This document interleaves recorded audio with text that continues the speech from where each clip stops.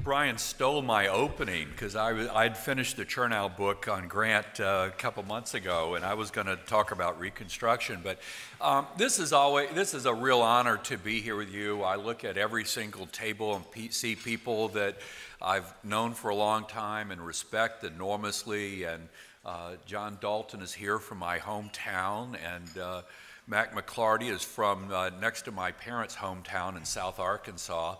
And Brian and I went to college. I may have been ahead of you, but I'm sure you were above me. I tell people I was admitted under an affirmative action program for Protestants from Southern public schools. But anyway, what I'm going to do, I know all of you, part of what your day jobs is to try to make sense of American politics to people. And I would just ask that if you figure it out, please contact me as soon as you can. But actually, the way I try to look for what is the best way to communicate to normal people what seems to be happening, and there not being any normal people in this room, but I know you all going to be talking to normal people. So the way I sort of characterize this election is that it's like we have what appears to be a Democratic tidal wave up against a Republican seawall. And the question is, which is going to be which is going to be stronger, the wave or the wall? And the House situation is different from the Senate, which is different from the states and all that. But I think a lot of people don't appreciate, everybody in this room has heard many, many times people say, well, the upcoming election is the most important since Moby Dick was a guppy, And the thing is, generally speaking, it's hyperbole.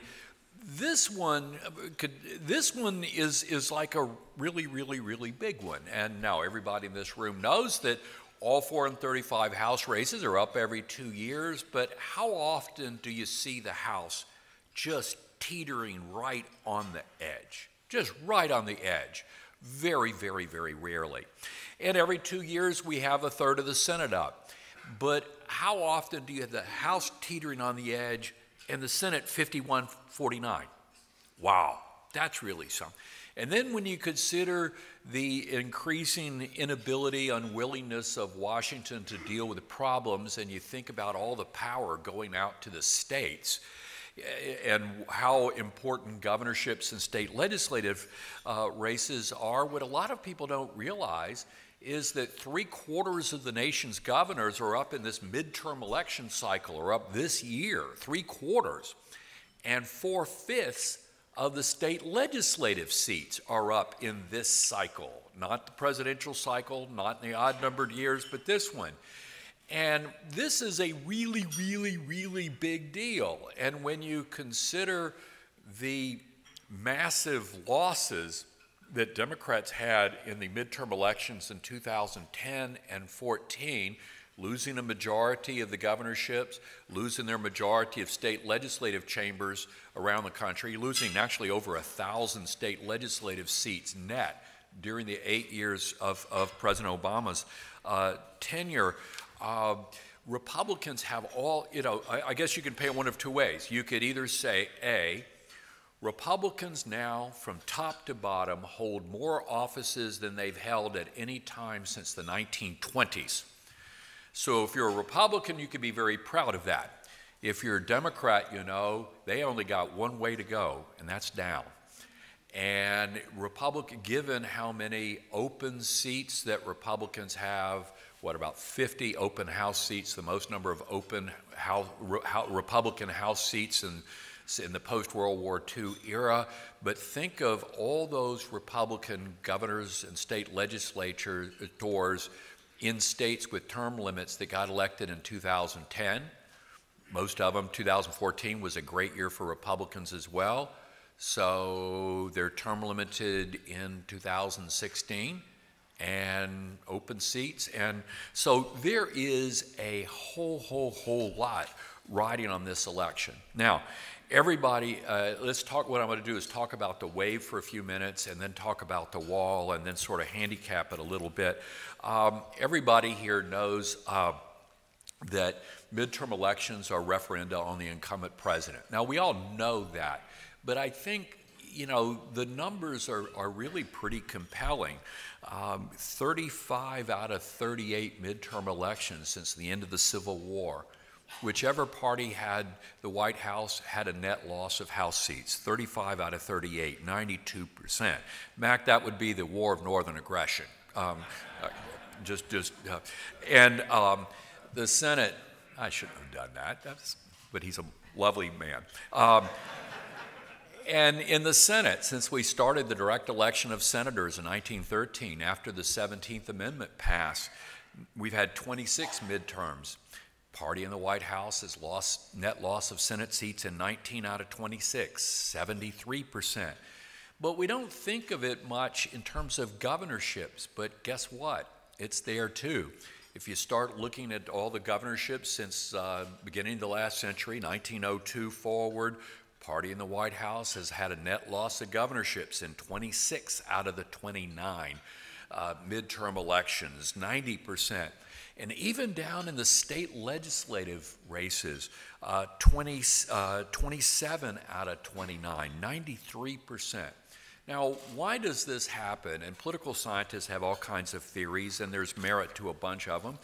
But the way I look at it, to borrow a phrase that my mother used to use, but not in a political context, but to me, the people that disproportionately vote in midterm elections are people who have their noses out of joint. Is that a South Arkansas expression?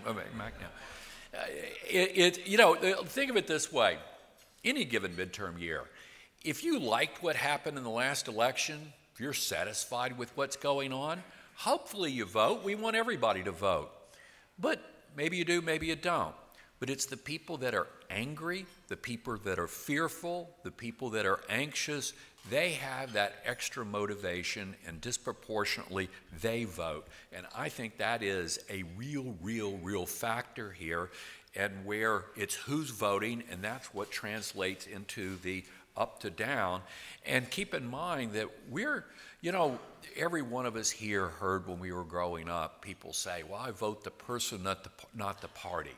Well, the thing about it is, that's basically not true anymore. I mean, it was a little bit of an exaggeration before, but now, and in fact, actually, the Pew Research Center just released a study where they looked they looked at U.S. Senate races, and they found and how that state went presidentially and how that state went on the U.S. Senate. And what's interesting, we noticed this on election night last year, or 2 years ago. This was the first time in American history that every single U.S. Senate race went the same direction, party-wise, that the presidential race in that state went. That's never happened before. And Pew has a great graph where they look at same state, different, and that it's really compelling.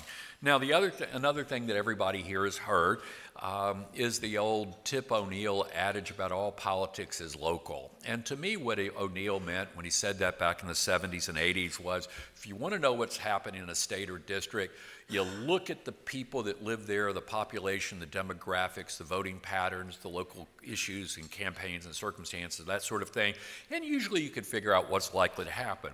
But even back when O'Neill said that, it was a little bit of an exaggeration, because about once every 10 years you would have an election where all politics wasn't local, where you would have this invisible hand that would be sort of pushing, to borrow a term from economics, pushing the candidates of one party forward or up and pulling down or back the candidates of the other party. Now, I was born in 1953. I don't remember it, but 1958, Eisenhower's in the White House, Democratic wave. 1966, Lyndon Johnson's in the White House, Republican wave. 1974, Gerald Ford's in the White House, Democratic wave. 1982, Reagan's in the White House, Democratic wave, at least in the House, and I'll talk about the Senate more in a couple minutes. But it would be about once every decade. But that changed in 1994, and now people vote in a much more, almost a parliamentary way.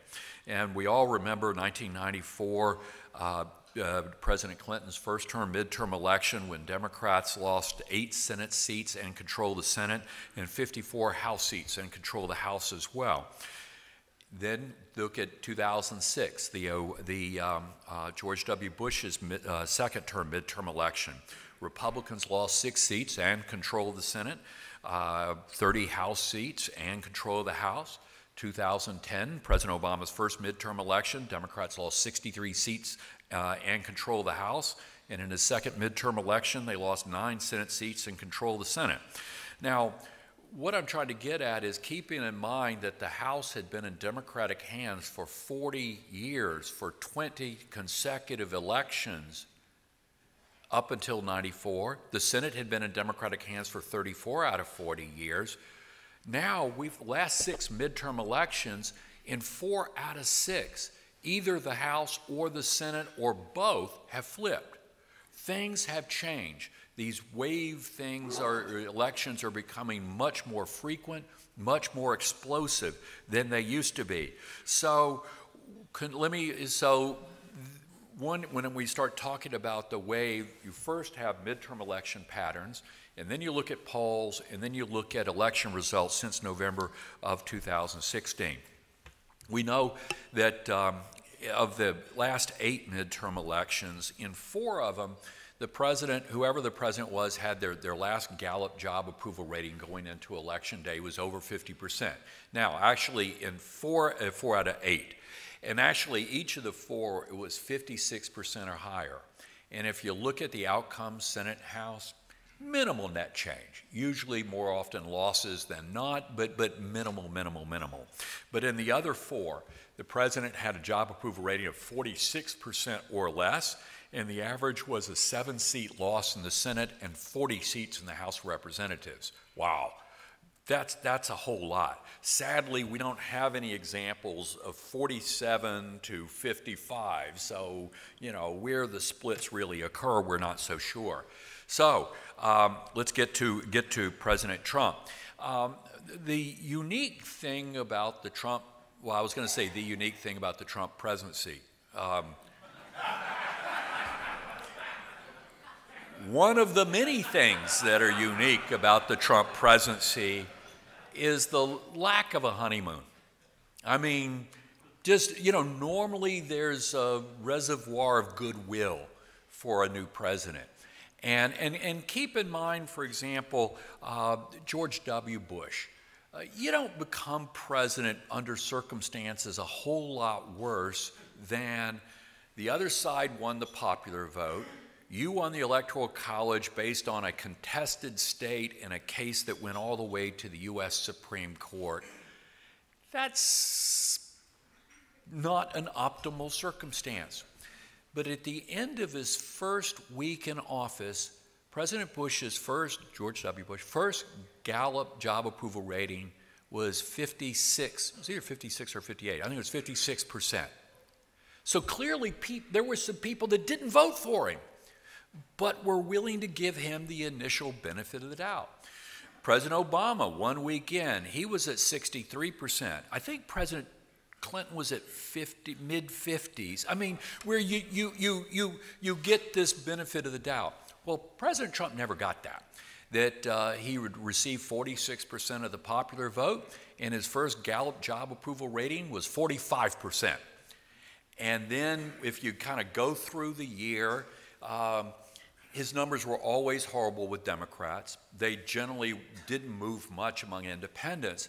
But overall, his approval rating, these are just using Gallup numbers just because they're standard methodology. I mean, you're looking at Granny Smith apples compared to Granny Smith apples. I mean, precise comparisons. So in the first quarter of last year, the president's approval rating was 41%.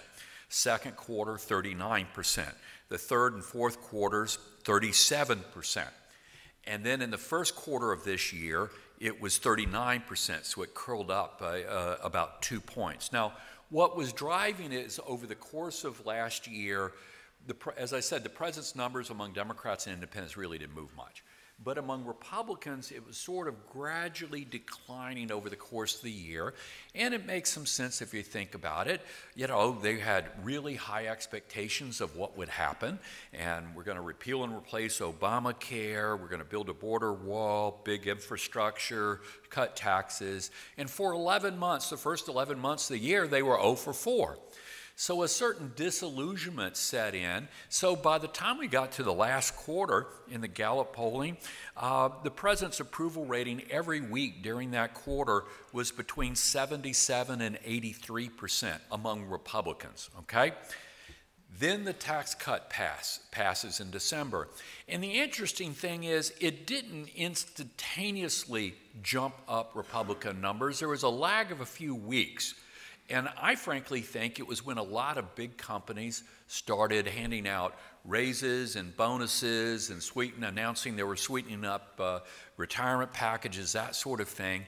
And you saw the president's job approval rating jump up among Republicans to the point where most weeks now he's between 85 and 90 as opposed to 77 to 83. So it really kind of put some starch in the shorts of Republicans and kind of, because tax cuts, it's like the one issue that unifies Republicans more than anything else.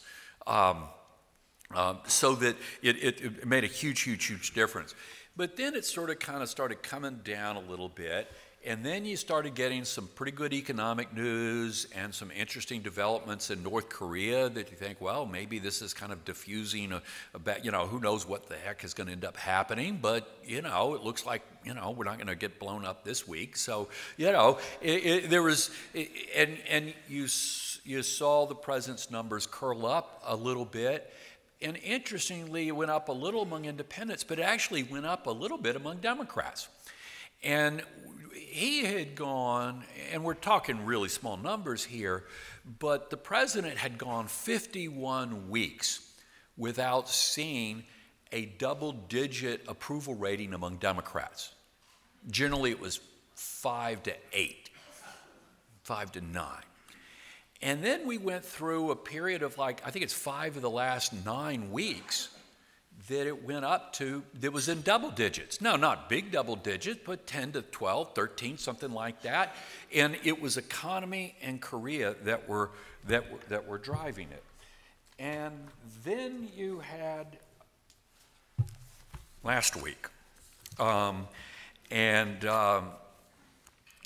just using the Gallup numbers, that the president's approval rating this past week, in other words, through Sunday night, was 41%, down 4 points from 45% the previous week, so 41. Disapproval of 55, up 5 points from 50. And his approval rating among Republicans was at 87%, down 3 points from 90. Among independents, it was 38%, down 4 points from 42. And among Democrats, it was 5%, where from 10 to 5 in a week. And that's kind of a lot of shifting going on there, where clearly the immigration, all those stories, it was really biting. So, but the point is, the president's now, we've seen in the one of the things I always look at is Real Clear Politics, and Nate Silver is 538. And on approval rating, Real Clear, he's at 43. Nate Silver's 538. He's at 42.3. So in that, his numbers are better than they were last fall, but they're still in that zone. Most of you are old enough, well, everybody here looks old enough to remember Lost in Space. And remember that robot when something bad was happening, danger, Will Robinson, danger, danger. Well, these are poll numbers that are flashing, are flashing danger. And it's pretty much, ABC, Washington Post 44, CBS 42, CNN 39, Fox 45, NBC, Wall Street Journal 44. You get the general idea. They're all sort of in that point, but they're all in the danger zone. But but to be fair, they're better than where they were last fall. Now, one of the things we're looking at, and actually I should say that at every point in the last, since taking office, until about a little over a month ago, at every single point, every single week along the way, the president's numbers were below that of any other elected president in post-World War II history. Now, there was a week or two that his went up a bit and Jimmy Carter's had gone down. So he passed up Carter for a week or two, but now Carter's back above where President Trump is. But every single one, but to be fair, we're now in the zone where President Obama at this point was at 46%. Yeah, President Obama at this point in June of 2010 was at 46. President Clinton was at 46. Now, you remember what happened there. Ronald Reagan was at 45, where they didn't get scalped, but it was a close call, and President Carter was at 43 at this point. So this is clearly in the sort of danger area. Now, one of the things that I think is most nerve-wracking for Republicans is looking at the intensity, because in my opinion, intensity is what in effect elected President Trump. That, you know, going back to 2016, and I won't make this long because I know it's replowing old ground, but that to me, once you got past the final debate, once you got past the Billy Bush tape, man, you know, it was like put a fork in it. This thing's done. I mean, it seemed to be over. And at that point, I think two things, you know, on the Democratic side, what you had was all of the ambivalence that so many Democrats had just started coming up to the top.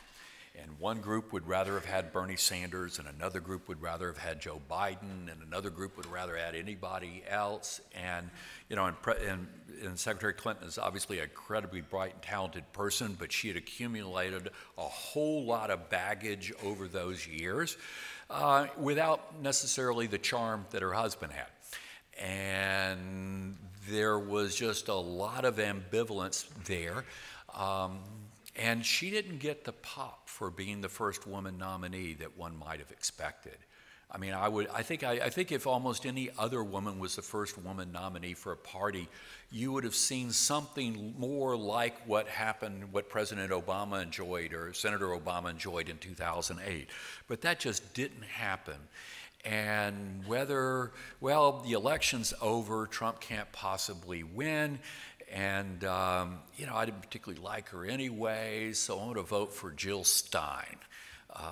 By the way, am I the only person in America that didn't know that famous picture in Moscow of the banquet with Putin and General Flynn, that Jill Stein is in the photograph? Now, I'm sure it's because of Vladimir Putin's commitment to global climate change and to addressing environmental issues. I'm sure that's it. But, wow. Anyway, or you want to legalize weed and throw a vote for Gary Johnson, or just pick up a gallon of milk on the way home instead of stopping to vote, or whatever. But on the other side, you had an intensity. You had one group of people that just really liked Donald Trump. You had another group of people that just liked the idea of any business person getting elected. You had a third group of people, more conventional Republicans, that didn't really wild about Trump, but I'm a Republican and the Supreme Court and judicial nominations is important, so I'm going to stand in. You know, and the fourth were people that just hated Hillary Clinton. She called me deplorable. So you had an intensity over here, and that, you know, virtually everyone who voted or intended to vote for Hillary Clinton assumed she was going to win. And my guess is most of the people that voted for Donald Trump assumed he was going to lose, but by God, they were going to vote no matter what. And so this intensity ambivalence thing, I think, is very, very real. Well, right now we're seeing an intensity gap between the two sides, but it's the shoes on the other foot. And when you look at the polls that do approve, disapprove, but then follow up and say, well, do you say you strongly approve or only somewhat, or do you strongly disapprove or somewhat? And consistently, these are all polls taken in June, in the CNN, 28% strongly approve the job President Trump is doing, 28%, 45% strong disapprove. In the NBC Wall Street Journal poll, 26 strong approve, 42 strong disapprove. Fox News poll, 27 strong approve, 41 strong disapprove. You get the general idea that there is about a 1.5 to 1 intensity ratio of strong disapprove to strong approve. In the NBC Wall Street Journal poll, which is my favorite because they've done for years, teamed up Democratic and Republican pollsters, and for decades you've had Public Opinion Strategies, the biggest and just a fabulous Republican polling firm, and then Hart Research on the Democratic side. But one of the things they asked in their June survey was, on a scale of 1 to 10, how would you rate your interest in the upcoming election, with 9 or 10 meaning most interested? 63% of Democrats said they were 9s or 10s, 63%. Just 47% of Republicans said they were 9s and 10s. And, you know, you just sort of look at that and go, you know, and I think that I don't want to pretend that I'm an intellectual or anything, but you know, Nietzsche said, what doesn't kill you makes you stronger. Well, for President Trump, what hurts him so badly outside of the Republican base only intensifies the people that are for him. And it says something about redistricting. It says something about the media environment we have, where we've created these ideological silos that are just building up a level of ideological intensity that we've never seen before. Then there's the generic, and I've never seen an election where more people paying attention to the generic, but a lot of times people aren't watching it. They're watching it, but they're not watching it regularly enough where they have sort of artifacts in their memories of what happened. Last fall, Democrats were ahead by double digits, 10, 12, 13. We generally think that Democrats probably need to win the national popular vote by about 7 percentage points in order to win 218 seats in the House. And I'll talk about that more in a minute. So last fall, it was double digits. Then it narrowed down to 3 or 4 points. Right now, in the Real Clear Politics average, it's Democrats are up 6.3 percentage points. In 538, it was 7.4. NBC, Democrats up by 10. Fox News, Democrats up by 9. CNN, Democrats up by 8. The closest one is Pew Research, Democrats up by 5. But again, this is sort of, it doesn't mean it's not lead pipe cinch. God, no, it's not. But it's flashing danger, danger, danger. And keeping in mind the president's right now at 41. He's averaged 39% Gallup for his entire presidency. The last Gallup approval ratings before the midterm elections, President Reagan had a 43%, and Republicans lost 26 seats in the House. President Clinton had 45% in the last Gallup poll before the 2010 midterm, before the 1994 midterm. Obama was at 45.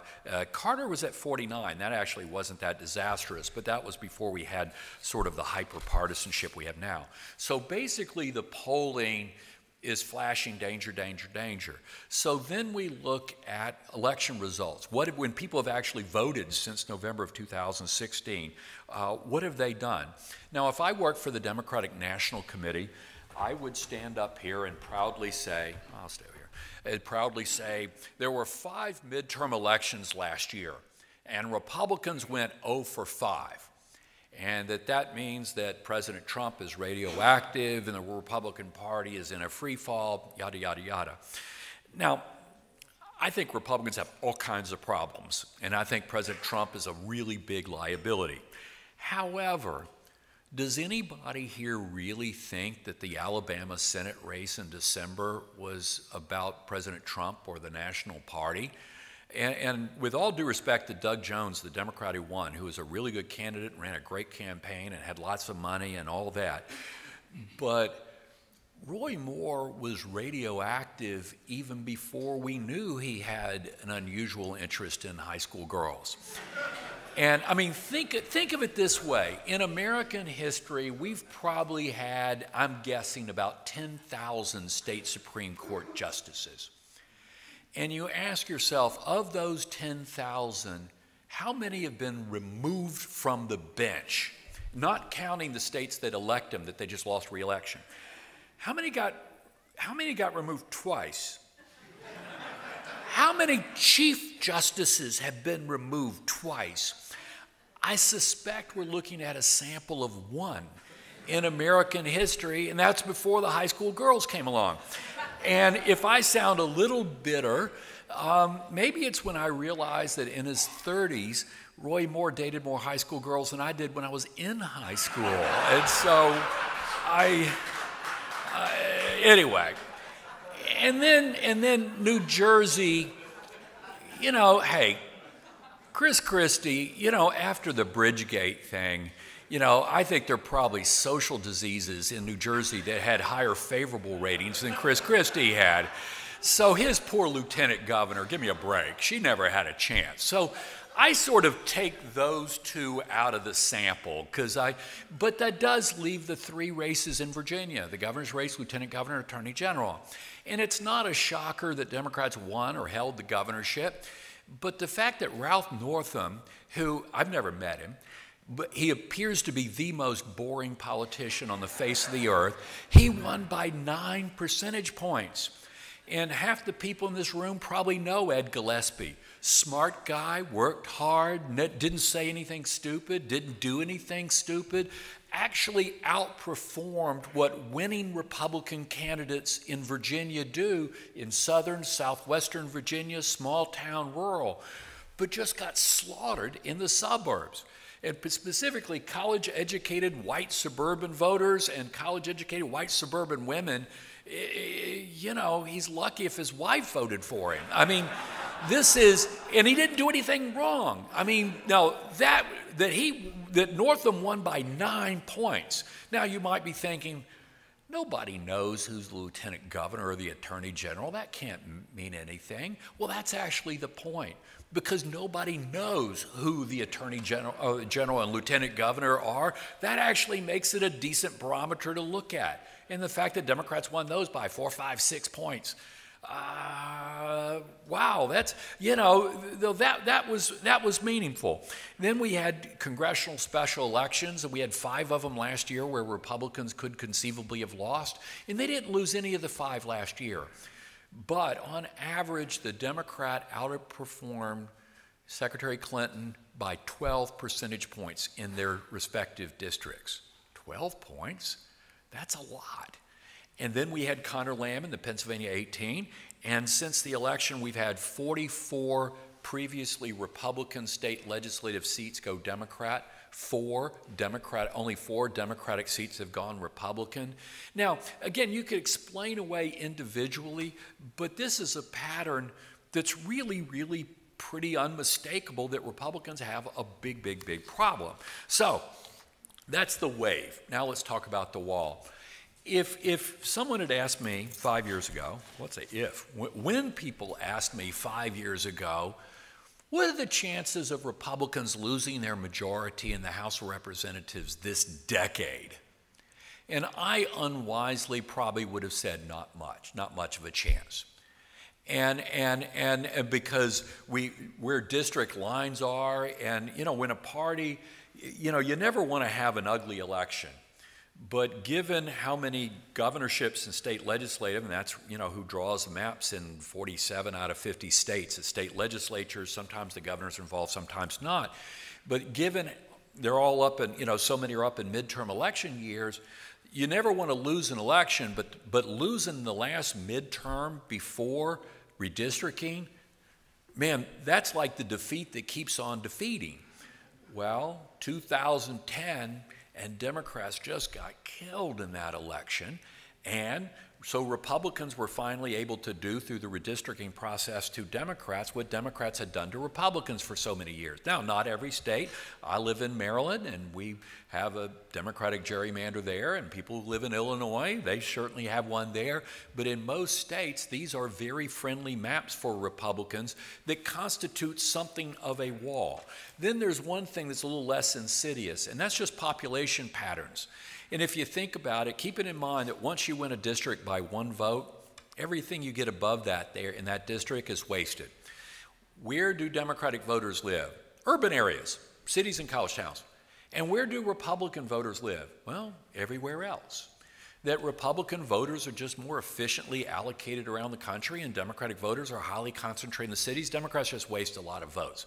So between these two things, it is a very, very substantial wall protecting the Republican majority in the House.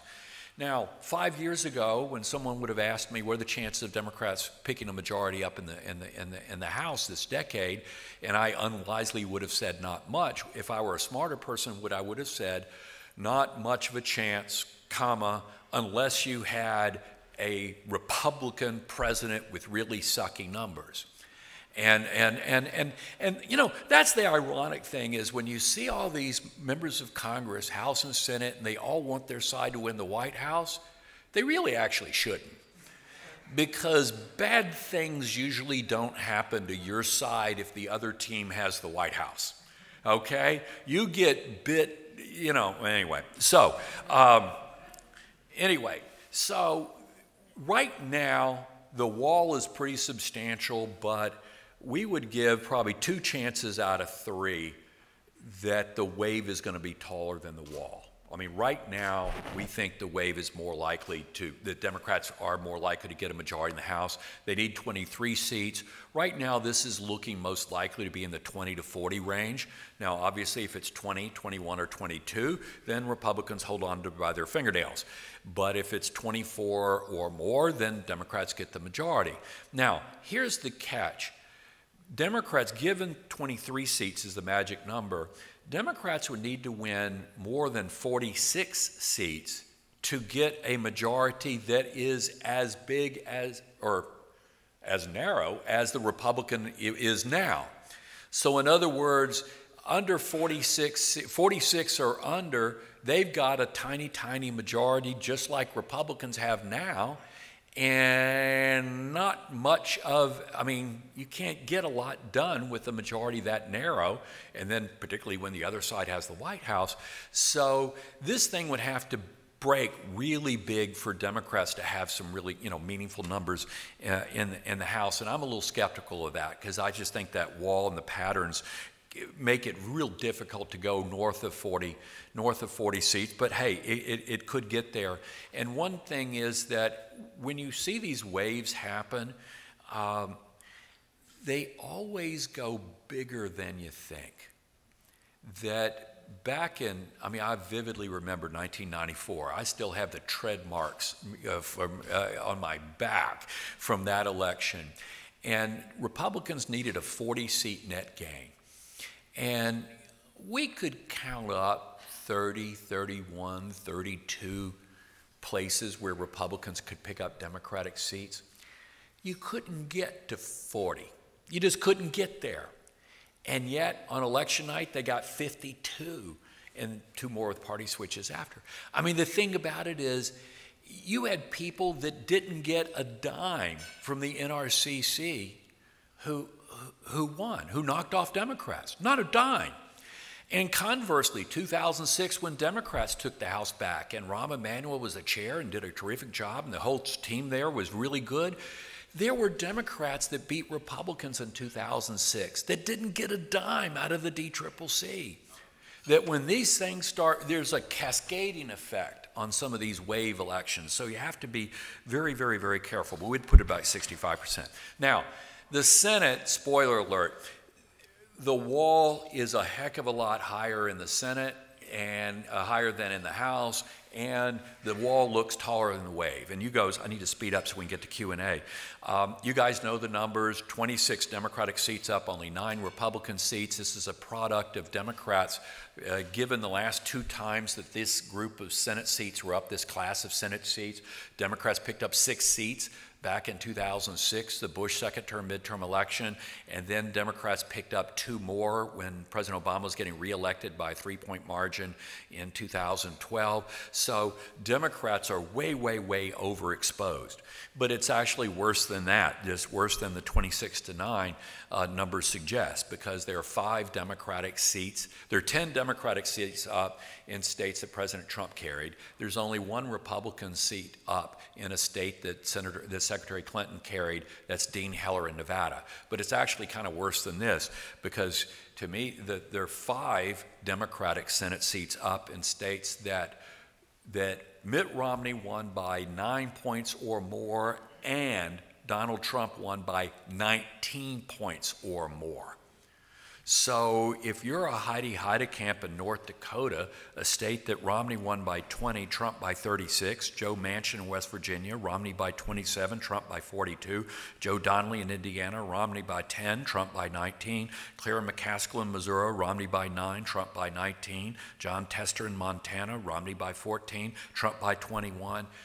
I'm not saying they're all going to lose, because I don't think they're all going to lose. I'd be surprised, frankly, if John Tester lost. But the thing is, you've got 5 Democrats. You start off with 5 Democrats deep behind enemy lines. I mean, these are in really, really difficult places.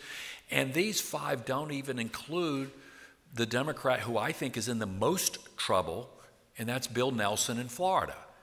Now you might say, well, wait a minute, Trump only carried Florida by 1 point. How could that be more vulnerable than places like Trump winning, where Trump won by 42 points? Well, to me, you look at a challenger, a Senate challenger, and you say, who meets these 4 tests?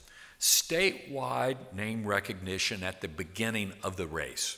2, a statewide organization at the beginning of the race. 3, a clear ability to raise enough money to do whatever you need to do. And 4, has won tough, competitive general elections, statewide general elections. Well, you've just defined Rick Scott. And in fact, of all the Republican challengers, that's the one there that is like flashing danger, danger, danger. So Democrats have 4, 5, 6 Senate seats that they need to really, really, really worry about. And conversely, over on the other side, Republicans obviously have to worry about Dean Heller in Nevada, clearly. But I think people would be really surprised to hear what the chances that Democrats have of picking up the Arizona and Tennessee open seats. In fact, actually, CBS released a poll over the weekend that had Democrats up a little bit in both Arizona and Tennessee. But now, in Tennessee, this is about, well, anyway, I understand to save time. But Republicans have 3 seats they have to really worry about. Democrats have 4, 5, 6 that they have to really worry about. We put it 2 out of 3 chances that Republicans hold on to their majority in the Senate. Now, a couple of things make me nervous. Well, first of all, we could see $750 million spent on the U.S. Senate this year, or this cycle, with the most likely single outcome, no net change whatsoever, or one side or the other picking up 1 seat. And if Democrats pick up 1 seat, it's 50-50, and Vice President Pence still breaks the tie. If Republicans pick up 1 seat, it goes up to 52. And so the odds of this going outside of +1, -1, no change, it's probably 3 out of 4 chances that and yet, hey, you're looking at the Senate on the edge. And what really makes me nervous is that when Jennifer Duffy, our Senate editor, has looked back at the last 10 cycles, on average, in each individual one of these cycles, these are presidential and midterms, 80% on average have broken the same way within each of those years. In other words, they don't split down the middle. They go overwhelmingly one direction or the other. And to me, it's that last whiff, oh, didn't mean to go that. Then the dominoes start falling one direction, and that just happens a lot. The other thing that makes me nervous is I remember vividly the last cycle before I started my newsletter. It was back in 1982, and it was that recession under President Reagan. Republicans lost 26 seats in the House. They frankly would have lost more if Democrats had more candidates, but Democrats had just gotten shellacked in 1980, and they had a little bit of difficulty making the transition from defense to offense, you know, because they were kind of bracing themselves to lose more seats. And then we have this recession and all that. But in the Senate, what was interesting is Republicans had no net change on election day, but they won 4 Senate races by a grand total of less than 40,000 votes. In Vermont, Nevada, Rhode Island, Delaware by 39,923 votes. That saved the Republican majority. And we've got a lot of small states up this time, with competitive races, North Dakota, Nevada, West Virginia, so that you could see the Senate right on the edge with relatively few votes separating between majority and minority status. So that's a really big. Now, finally, and then Brian, once you start wandering up, so we could get to the Q&A, in the states where state governorships and legislative seats, there's, you know, the Democratic wave is the same height everywhere. But although there's some altitude things, some states or districts are higher than others. But in the legislature and governorships, there's no wall at all, where it's Republicans that are grossly overexposed because of how well they did 4 years ago and 8 years ago. So no wave, no wall. Big wave, no wall for Republicans in the governorship and state legislative. So now let me come over here. Charlie, I wish you were a little more passionate about your work. I hope people have been taking notes, because there's going to be a Blue Book exam before you can leave today. How do you keep those numbers in your head?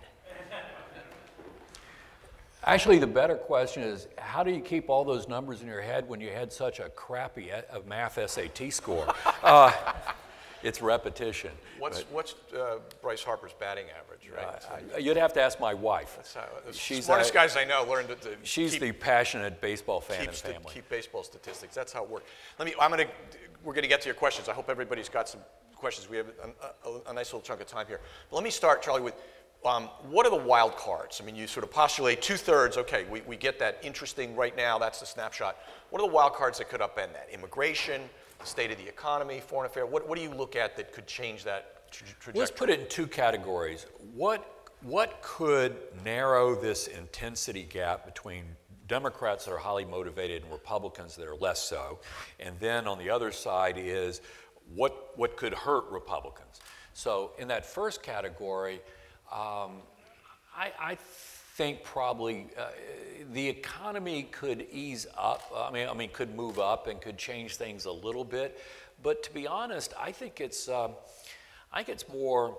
You give me a Supreme Court vacancy, and I'll show you intensity. I mean, the thing is, Democrats are so intense right now. There's not much that would get them more intense, but there's nothing like a Supreme Court fight, particularly if it were, say, Anthony Kennedy, the swing vote on the court. Oh, yeah, that would get people, The second thing is, I understand why Nancy Pelosi wants to shoot any Democrat who uses the impeachment word on television, and probably wants to strangle Tom Steyer. I mean, that it's as if every time the word impeachment gets mentioned, 5,000 to 10,000 Trump voters wake up. And I would say Maxine Waters' comments over the weekend, where that's just pouring gasoline on a fire. I mean, Democrats ought to go out of their way to not say anything incendiary. And the thing is that if this thing is a referendum up or down on President Trump, Democrats will win the majority. Right. And it's only if they interfere with it in some way. If they don't, and the odds of that are how close to 0? Well, do they interfere enough? But the flip side, Everybody here has been here at this town a long time, and nobody knows what special counsels do. I mean, but the thing about it is, I think that anyone who has not abandoned President Trump yet, they're not going to. I mean, I think the truest thing the man ever said in his entire life is that he could shoot someone on Fifth Avenue and his supporters would stick with him. I absolutely believe that. And the thing is, it's true in terms of the investigation, and it's true in policy.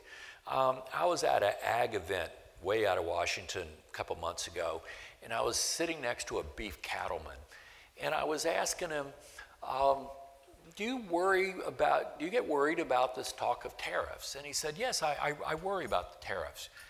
And then in less than 2 or 3 seconds, he said, but you know what? I think everything the president is doing is what he thinks is in the national interest, and I support him 100%. Well, there. And so what we're talking about is social, cultural. I mean, when you look at small town, rural America, whites in small town rural, whites working class, whites with 4-year college degree or less. And this doesn't, I mean, obviously all Trump supporters do not fit in this category, but these are not people that are voting their economic self-interest. These are people that are voting culture. He is speaking to me. He is speaking for me. We've been ignored. And then conversely, I mean, Tom Davis, who I think is one of the smartest people in this city, he believes, and I'm starting to agree with him, that we are seeing a realignment. We are seeing college-educated, upscale, white suburbanites moving more Democratic, while working class, rural, small town, whites are moving more Republican. We are seeing more people vote, in my judgment, against their own economic self-interest than ever before. In those upscale whites, maybe it's abortion, maybe it's environment, maybe it's guns, maybe it's President Trump's behavior. You know, Lord knows what it is. But the thing is, we're seeing these trend lines in opposite directions, and it's really changing the electorate enormously. Okay. Questions here, out here. One over there. Back. Yes, ma'am, back there, straight back. Yes. Hi, thank you very much. Very interesting. Marisa Lino with Northrop Grumman. I've voted in every election since I was old enough to vote, and even when I was living overseas. I think the thing that bothers me the most, and I'd like to know how all of the figures you've given us correlate with the percentage of people who vote in these elections. And as a corollary, do you ever think an Australian system would work here? They have mandatory voting with a fine if you don't vote. Basically, 1/3, the people who voted, midterm election turnout is about 1/3 lower than in a presidential year. But that 1/3 isn't a cross-section of the total. I mean, it varies from cycle to cycle and generally skews against whichever the party's in power. So it's 1/3 lower. But when we're looking at, that's where these intensity numbers, the 9s and 10s come in, for example. Those are people that are really, really likely to vote. The people that strongly approve or strongly disapprove, those are the people that are more likely to vote. So the fact that fewer people are voting, that actually makes a big difference in midterm elections, and it worked against Democrats in 2010 and 14, and I think it's going to work against Republicans in this election. You actually threw me a curveball because I thought you were going to ask about the Australian ballot that Maine and the preferential ballot. And I've always thought it was really weird and didn't really understand it and thought we're never going to adopt that. But I'm now getting to the point where things are so screwed up that I'm still skeptical that we would embrace some completely different concept of voting. with people rank ordering their preferences, but I'm at the point where I'd try almost anything. I mean, sure, why not? I mean, and I'm someone, I don't like change. I think change is vastly overrated. I wish, you know, but by the way, about your company, I bet you didn't know that Northrop Grumman used to make canoes.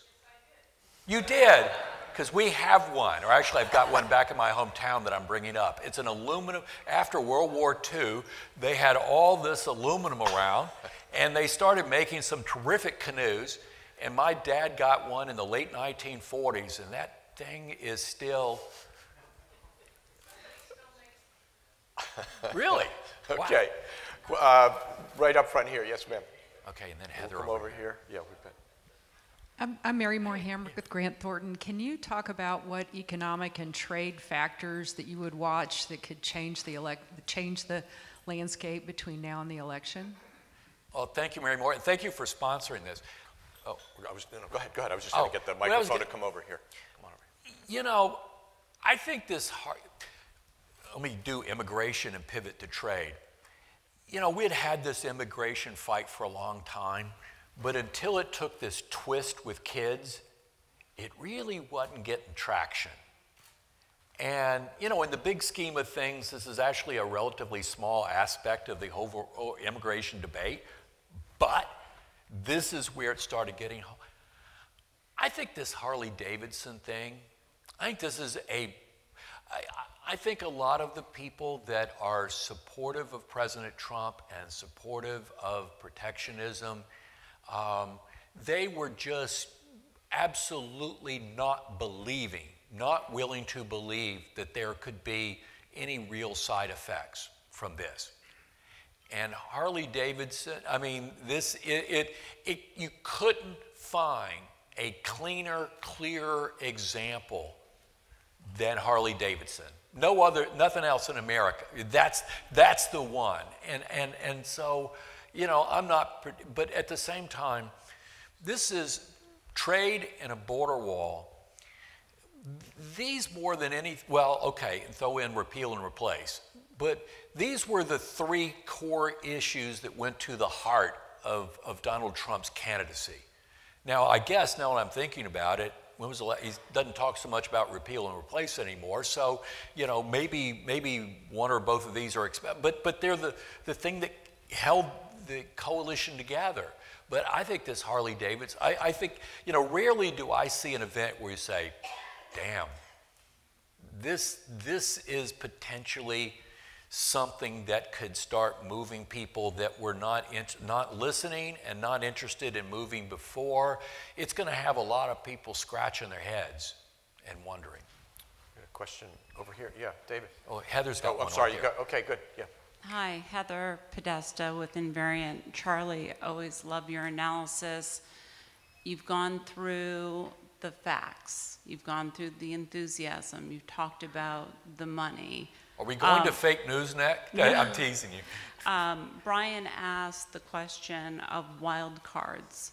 The one thing you haven't discussed is international interference or the integrity of our election system, that people can do everything and then get to the polls and then it's taken out of their hands. I'm not, well, first of all, let me say, if someone told me before the last election that Republicans were doing what we now know that they did, I wouldn't have believed it, and I would have thought, you know, this is the talk of these people that are just into conspiracy theories and stuff. So, hey, I think given our decentralized method voting, 50 states and counties somewhat insulated, I worry about a whole lot of things, but that's further down on my list. But I do think, though, that there was an enormous amount of interference in the persuasion. I mean, and folks I know in the intelligence world, they say this is still going on.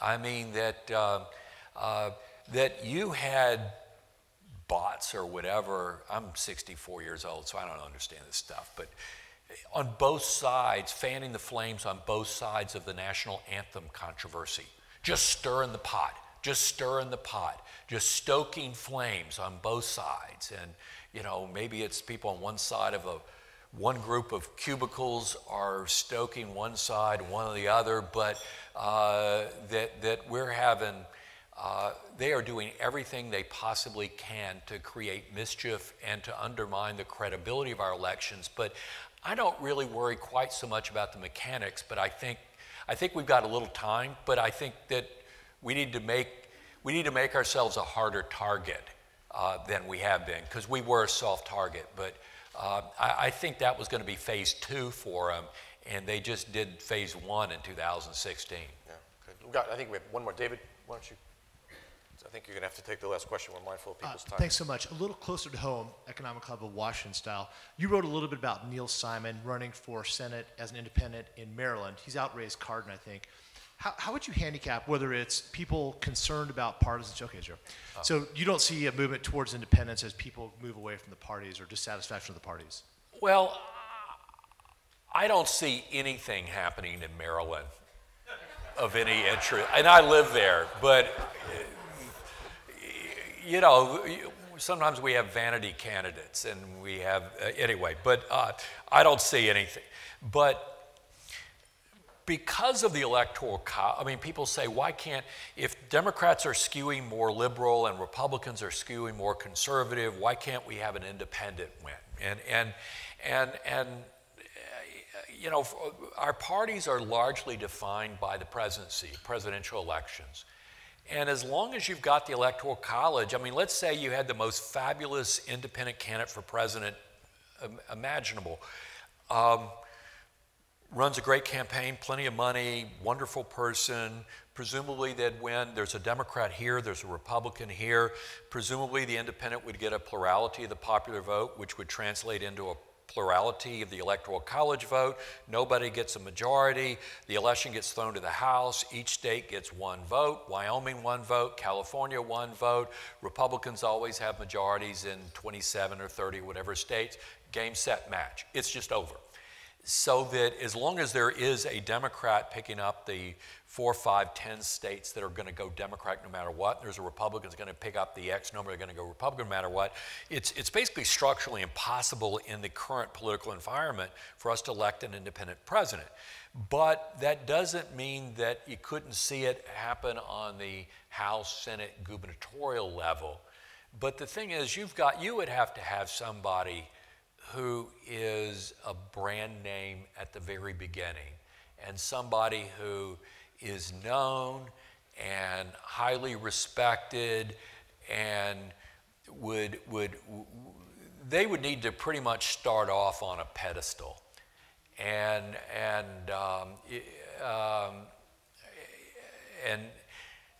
I don't see I don't think it's going to happen here. I mean, but the truth is, there is absolutely nothing wrong with the U.S. Senate that 3 or 4 or 5 truly independent U.S. senators wouldn't cure. And when I say independent, I'm not talking like Bernie independent. I'm talking about real independent, or a dozen, 2 dozen true independents in the House. Oh, that'd do a world of good for the House of Representatives. Or governors that just playing on both sides off each other. That'd be awesome, but I'm skeptical about whether it's actually going to happen on a widespread basis. Clearly we could go on, but we are relentless about being on time at the Economic Club. We're mindful of your time and Charlie's, but I want to thank Charlie very much for all of it.